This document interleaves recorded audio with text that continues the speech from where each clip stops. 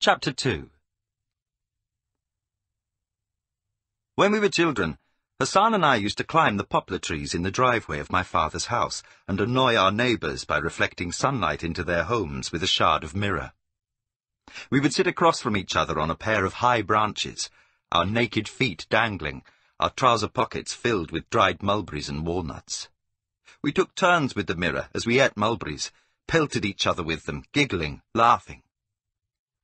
I can still see Hassan up on that tree, sunlight flickering through the leaves on his almost perfectly round face, a face like a Chinese doll chiselled from hardwood. His flat, broad nose and slanting, narrow eyes like bamboo leaves.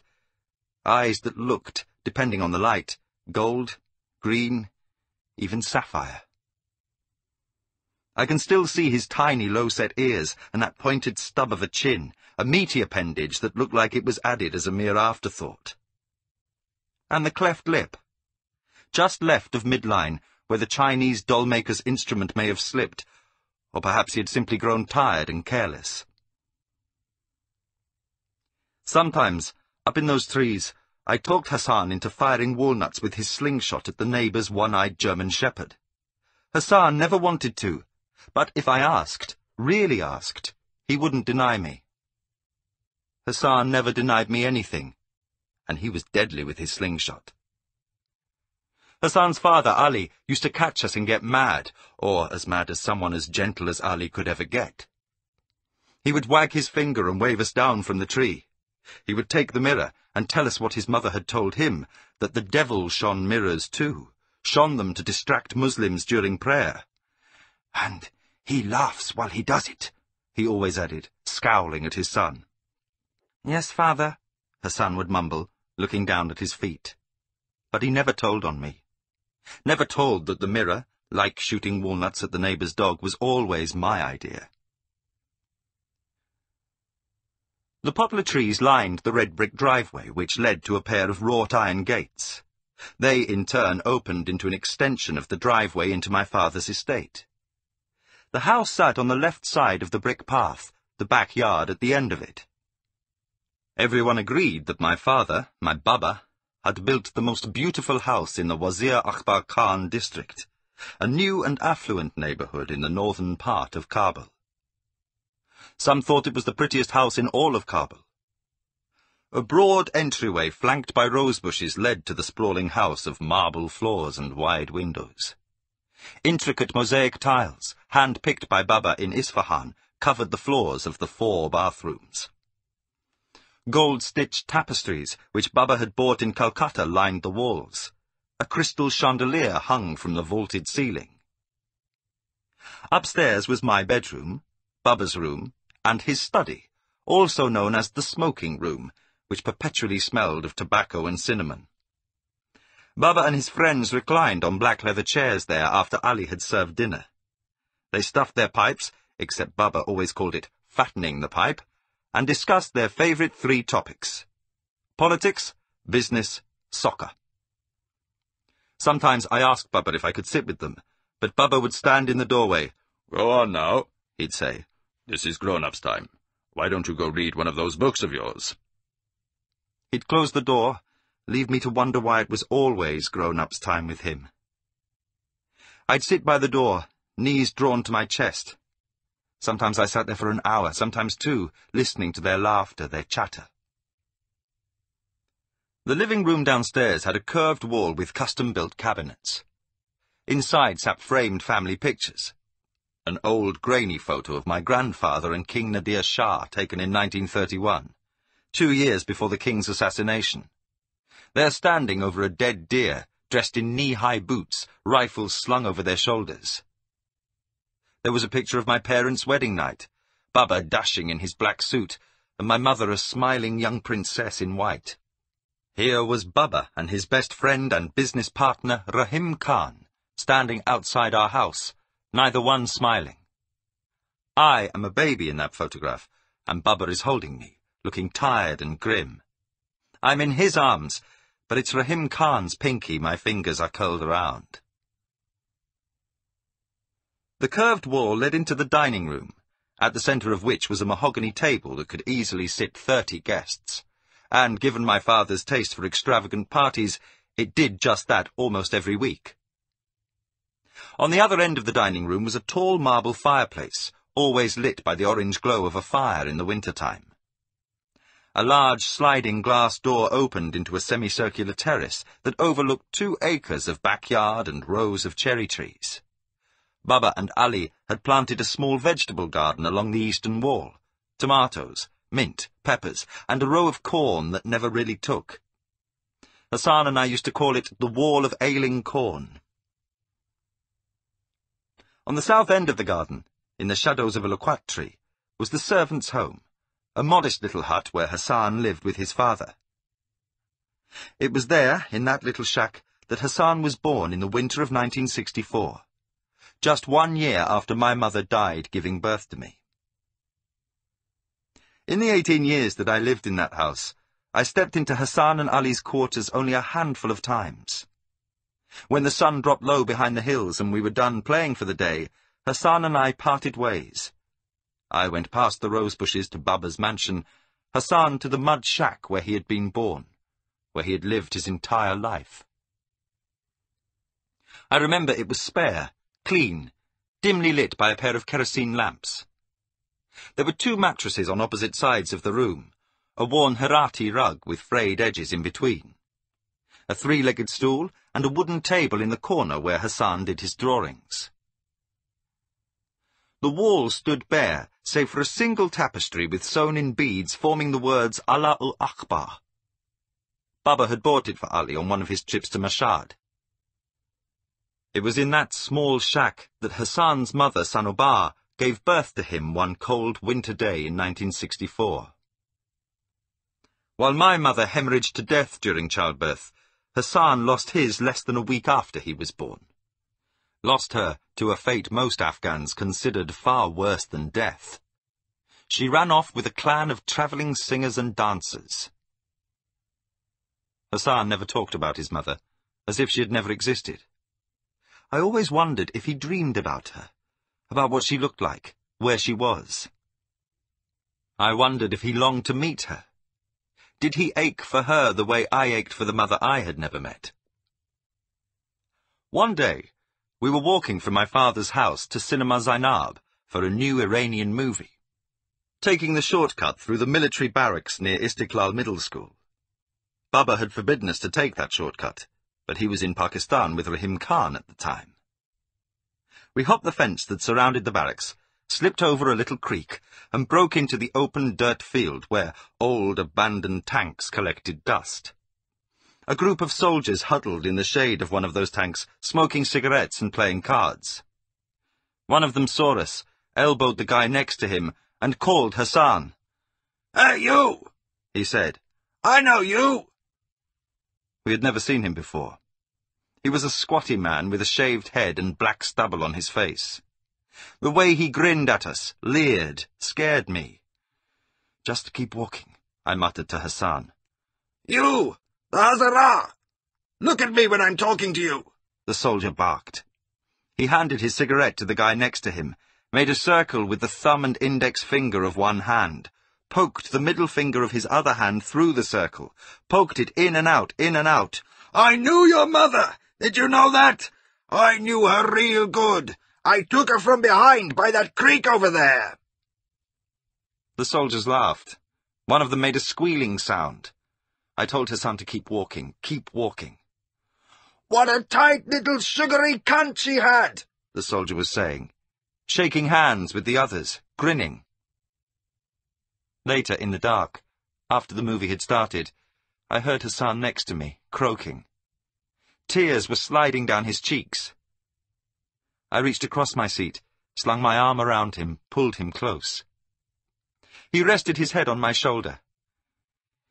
"He took you for someone else," I whispered. "He took you for someone else." I'm told no one was really surprised when Sanobar eloped. People had raised their eyebrows when Ali, a man who had memorized the Quran, married Sanobar, a woman 19 years younger, a beautiful but notoriously unscrupulous woman who lived up to her dishonorable reputation. Like Ali, she was a Shia Muslim and an ethnic Hazara.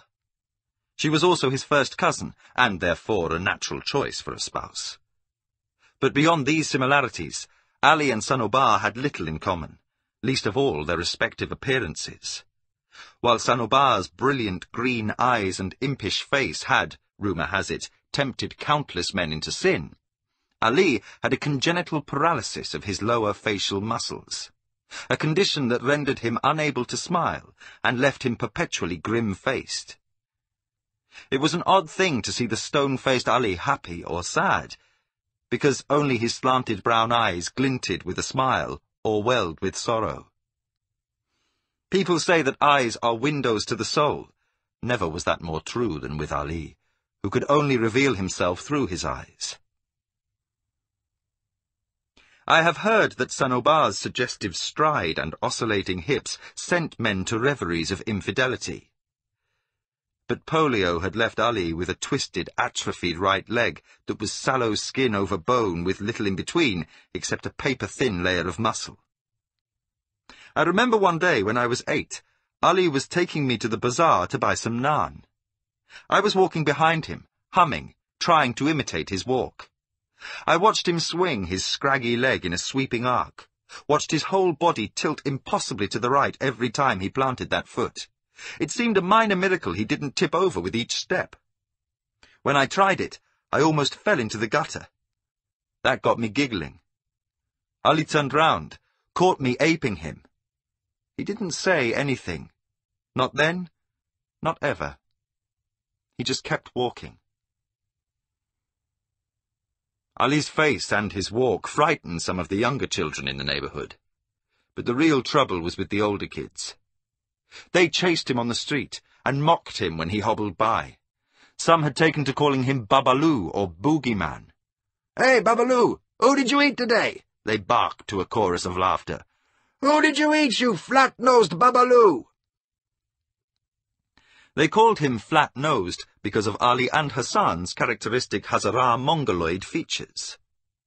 For years, that was all I knew about the Hazaras, that they were Mughal descendants, and that they looked a little like Chinese people. School textbooks barely mentioned them, and referred to their ancestry only in passing. Then, one day, I was in Baba's study, looking through his stuff, when I found one of my mother's old history books. It was written by an Iranian named Khorrami. I blew the dust off it, sneaked it into bed with me that night, and was stunned to find an entire chapter on Hazara history. An entire chapter dedicated to Hassan's people. In it, I read that my people, the Pashtuns, had persecuted and oppressed the Hazaras. It said the Hazaras had tried to rise against the Pashtuns in the 19th century, but the Pashtuns had quelled them with unspeakable violence.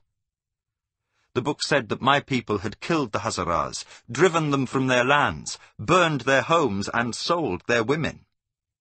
The book said part of the reason Pashtuns had oppressed the Hazaras was that Pashtuns were Sunni Muslims, while Hazaras were Shia. The book said a lot of things I didn't know. Things my teachers hadn't mentioned. Things Baba hadn't mentioned either. It also said some things I did know, like that people called Hazaras mice-eating, flat-nosed, load-carrying donkeys. I had heard some of the kids in the neighbourhood yell those names to Hassan. The following week, after class, I showed the book to my teacher and pointed to the chapter on the Hazaras. He skimmed through a couple of pages, snickered, handed the book back. "That's the one thing Shia people do well," he said, picking up his papers. "Passing themselves as martyrs." He wrinkled his nose when he said the word Shia, like it was some kind of disease. But, despite sharing ethnic heritage and family blood, Sanobar joined the neighbourhood kids in taunting Ali. I have heard that she made no secret of her disdain for his appearance. "This is a husband," she would sneer. "I have seen old donkeys better suited to be a husband." In the end, most people suspected the marriage had been an arrangement of sorts between Ali and his uncle, Sanobar's father. They said Ali had married his cousin to help restore some honour to his uncle's blemished name, even though Ali, who had been orphaned at the age of 5, had no worldly possessions or inheritance to speak of. Ali never retaliated against any of his tormentors. I suppose partly because he could never catch them with that twisted leg dragging behind him, but mostly because Ali was immune to the insults of his assailants. He had found his joy, his antidote, the moment Sanobar had given birth to Hassan. It had been a simple enough affair. No obstetricians, no anesthesiologists, no fancy monitoring devices. Just Sanobar lying on a stained naked mattress with Ali and a midwife helping her. She hadn't needed much help at all, because even in birth Hassan was true to his nature. He was incapable of hurting anyone. A few grunts, a couple of pushes, and out came Hassan. Out he came, smiling. As confided to a neighbour's servant by the garrulous midwife, who had then in turn told anyone who would listen, Sanobar had taken one glance at the baby in Ali's arms, seen the cleft lip, and barked a bitter laughter. "There," she had said, "now you have your own idiot child to do all your smiling for you." She had refused to even hold Hassan, and, just 5 days later, she was gone. Baba hired the same nursing woman who had fed me to nurse Hassan. Ali told us she was a blue-eyed Hazara woman from Bamiyan, the city of the giant Buddha statues. "What a sweet singing voice she had," he used to say to us. What did she sing, Hassan and I always asked, though we already knew. Ali had told us countless times. We just wanted to hear Ali sing. He'd clear his throat and begin. "On a high mountain I stood, and cried the name of Ali, Lion of God. O Ali, Lion of God, King of men, bring joy to our sorrowful hearts."